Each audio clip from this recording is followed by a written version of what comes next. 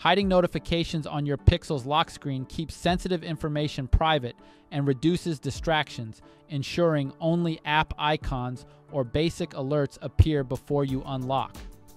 This boosts security and helps you focus on what matters most in the moment. This is how it's done on your Google Pixel. Pull up the app drawer, look for the Settings app, and tap on it.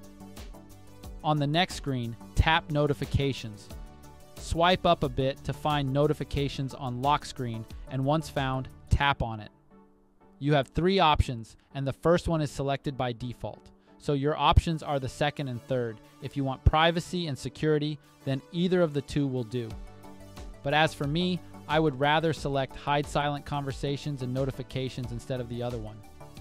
As you'll still see app icons and notification dots to alert you to activity, but the actual content of silent notifications and message conversations will be hidden. We hope this guide can be helpful. Thanks for watching.